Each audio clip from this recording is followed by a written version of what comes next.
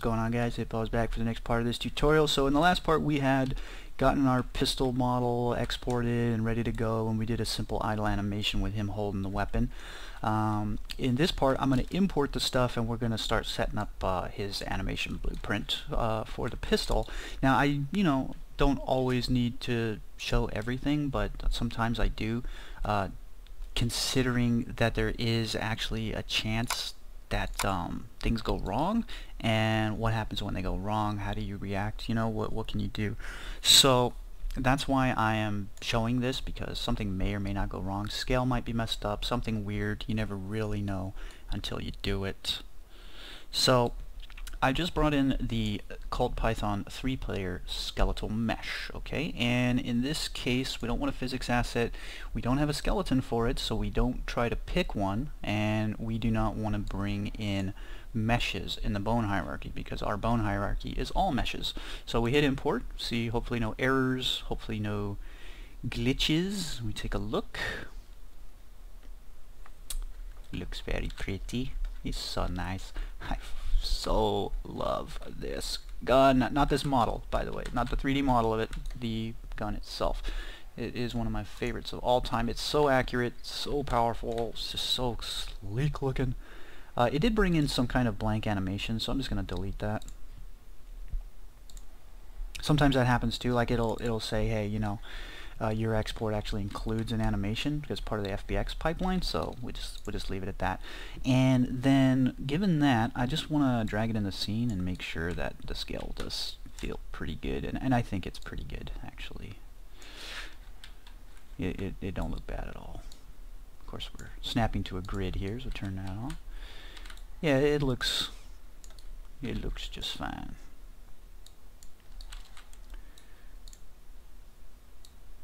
Yeah, scale is good and everything, so there we go. We can get that out of here. Alright, the other thing we want to do is bring in that animation. So let's go back here, anim UE4 guide pistol idle. So we want to bring that in, so we just wait till it turns to a little plus, release, and again it's detecting that there's no animation, or that it is an animation, there's no mesh. So we want the UE4 mannequin skeleton, and then we hit import. That should show up here, and that should show him just holding his hand out like he's got the pistol, like so, which is just fine. Okay, so everything's working good. That's a kind of a relief, I'll say.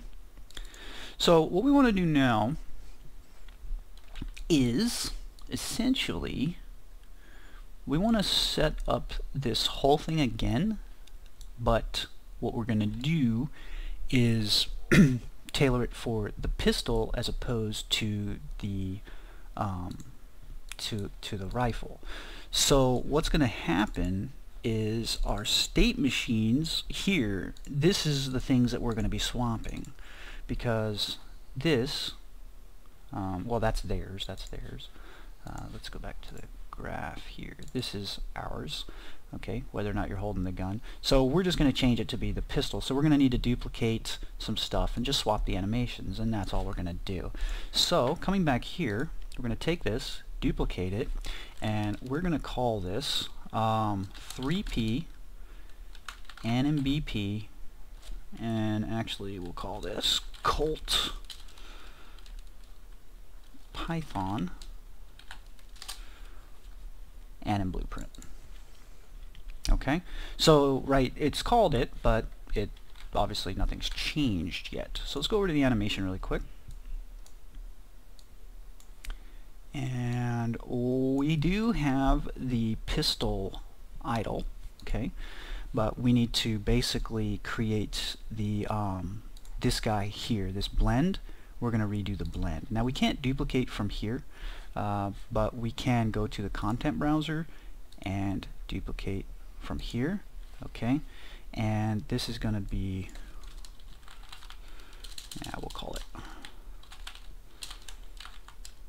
Python. Such a good name for a gun, the Python. I named something else that too. Okay, so we have idle, so there we go, and we don't have a run yet, but that's okay. We're just going to use idle for everything for now. we're really not concerned about that. You can plug them in at any time and it will have no effect on anything, no matter what. Okay, so yes, I know when we go to run, when we do stuff, his upper body's not going to do anything, like really, it's just going to sit there waving the gun around, but it gets the point across. So then, and we go back to the everything closed. Okay, anim graph. So we double click that beast, and we need to go into the state machine and to the idle run. And what we need to do is we need to replace this. So if we come to the asset browser, you should see the third person blend for the Python here. So all we need to do is hook that guy up instead as soon as we compile. See?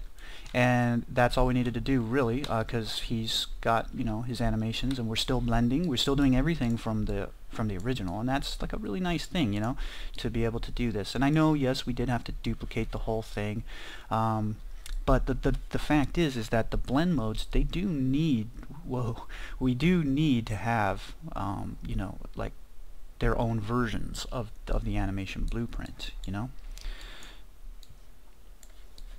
Okay, so, and everything else should still be normal. Now, what I want to do is I just want to test it on dude here,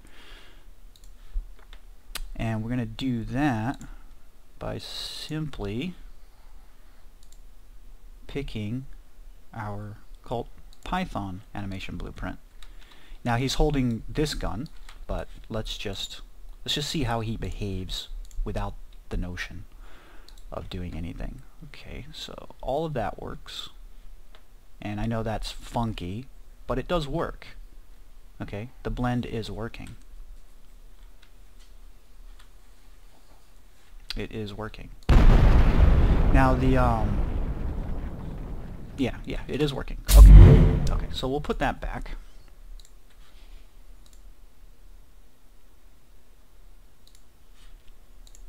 And now, what we want to do, should I do it in this part? Yeah, we'll do it in this part. Okay, trying to think, because I do this differently from my character, and I'm kind of hesitant to show you guys how I did it, because I did something, I guess it's not really weird to do that, but if you notice, in the scene, we actually have the weapon is in this guy's blueprint. It's here. It's right there, right? It's an added component. It's like hard-coded into him. It's not that we can't delete it or anything like that, but sometimes you may not want to do this. It depends on your game. It depends on how you handle your weapons, whether or not your weapons are categorized, and whether or not the player, and how it also matters how many weapons can the player hold at one time that he can switch through. Because if you take a game like Battlefield, or, you know, like Call of Duty or something, the way those games tend to set it up is you actually only ever have 3 weapons. That's it. 3 weapons, okay? You have a primary, a secondary, and like a frag. Maybe you have 4 and a 5th, you know, you have a deployable, and then you have some other thing that you can do. But in general, primary weapon, secondary weapon, and then frag or something. So primary weapon often is a pistol, or often is considered the rifle, the secondary weapon being the pistol. However you feel about that is how you just want to set that up. My game, Rats, has primary, secondary, frag. So what I did was I actually added a primary and a secondary skeletal mesh, so that regardless of what slot you're in, like whether or not you're in the primary or secondary, I can tell that mesh to say, hey, I'm using a primary weapon, it is the M16. So the secondary weapon is hidden, okay? The primary weapon is showing, the mesh is set to the M16. Now I've just picked up an AK. Well, the good news is I don't need to swap to a new primary weapon. I don't need to swap from primary weapon. I just need to swap the primary weapon itself to a new mesh, and then swap the anim instance. Okay, so what we're gonna do is that. So we're gonna rename it. Okay, primary weapon mesh, and we're going to add another skeletal mesh, and this is going to be the secondary weapon mesh. Okay, and this one is going to be Python. And you can see right away that Python is not in the right spot. So we're going to link it to the dude and pick the correct socket, which will be his right hand. Okay, we don't even actually officially need a socket. And that should put the gun somewhere weird, which it always does, and we just need to reset this and it will now align to the socket. And you can see it in his hand, it's just inside the pistol. And what we're going to do is, on default, this weapon is hidden. Okay, that's what happens on default. So we compile that, and now if we play, you can see that there's a pistol in there. Okay, but we're just gonna play, and it's difficult to tell. I'm gonna just for now, I'm gonna go to self. I'm gonna type use, and I'm just gonna turn that off so I can look at it. So I can turn the camera and actually look at it. Okay, see, now I can do this. Okay, so as you can see, there is no actual pistol there. If you can see clearly, the trigger area was where we would be seeing the pistol, so it's not actually there. Okay, so we need a input for swapping the gun, which we actually have swap weapon already. So let's go to event graph. I hate that. And I have it being used somewhere. Okay, so what we're doing is we're saying using rifle or not. Now, and I named it that way because that was the only thing we had, but in reality what we're saying here is using primary weapon slot. Okay, that's what I want you guys to think of this as. Okay, so what happens when we, I'm just going to do this super simply. We can do set anim instance class. Okay, and we're going to need two of these guys.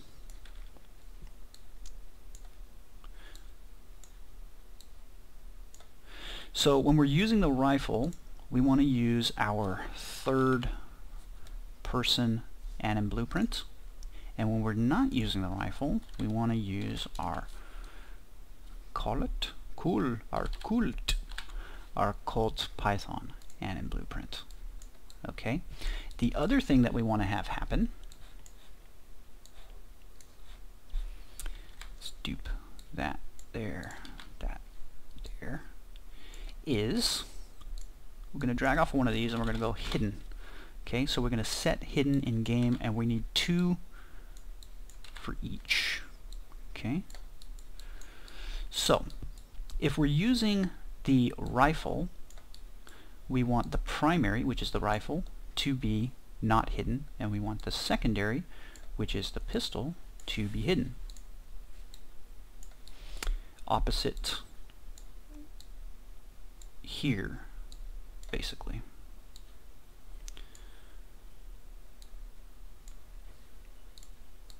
I don't usually like to stack things and drag them like this, but it's, in this case, I think it just makes it visually easier to tell what's going on, that they're together like this. So when we're using the pistol, we want the rifle hidden, and we want the pistol not hidden. Again, pistol being the secondary mash. Okay. Now we're going to compile that, and the thing is, however, is in the event graph. Remember we did this? Remember we did this? We don't actually want to do this anymore.